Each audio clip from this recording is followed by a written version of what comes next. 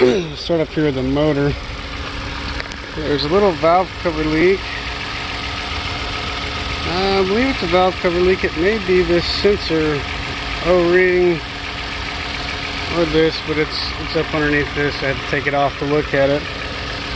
But there's a little leak here, a little leak on this side, which is definitely the valve cover gasket. Other than that, it runs smooth. There's no other major leaks that I've seen. It all looks fairly dry.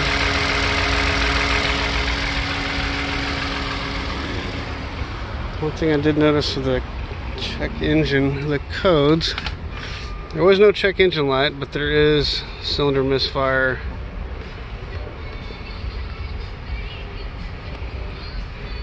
Just showing these, but they're pending codes, so they're not permanent codes. If those two were actually shaking and misfiring right now, you can see it shaking the steering wheel, the whole vehicle would be moving.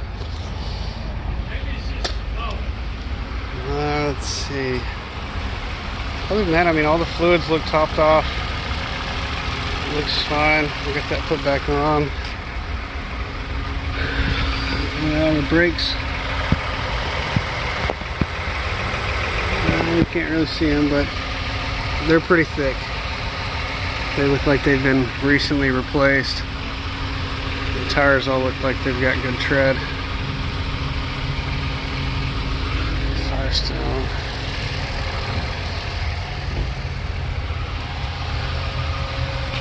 Same thing with these pads. Tires similar. Front two tires are the same in the front. The boots on the struts, they're both out, but it's just mainly a dust cover. The rear pads, you can't really see in there, but they're thick and new also. The rear tires look brand new. They still have the little nipples on there.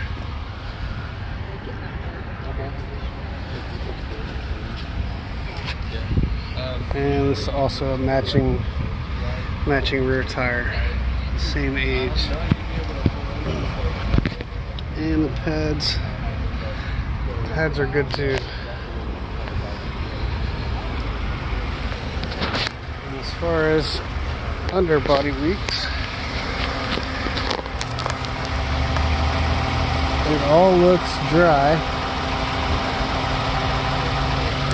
except this part right here, but I think that was from cleaning. All this stuff in here is pretty wet from the tire shine, stuff they used to make it pretty. Other than that,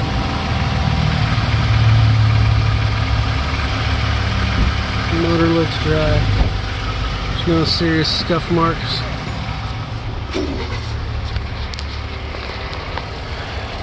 And it's a busy place.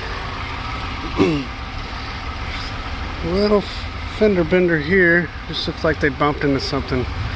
It's not anything structural.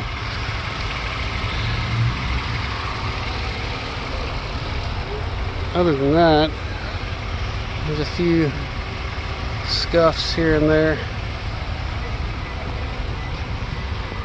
The hood is pretty pristine.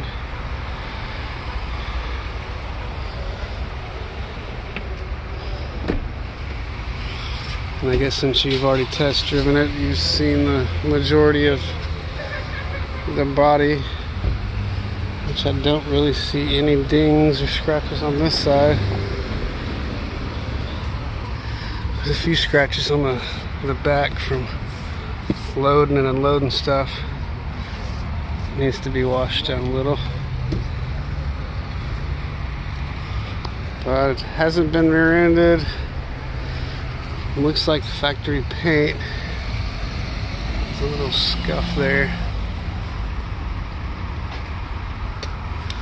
Nothing really major.